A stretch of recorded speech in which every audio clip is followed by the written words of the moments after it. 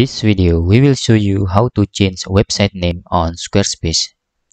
First, to change your website name, that means website title or website domain. In here, just click your website configuration. To edit your website name or website title in here, you can click edit this and click in here.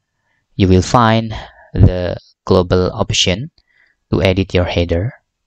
So if you change the title, for example like this, it will change your website name or website title. Now you can save this.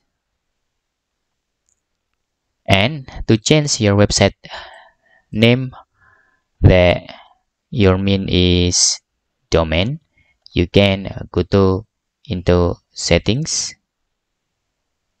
and go to domains, and you can click your domain. For example, we change like this and click confirm.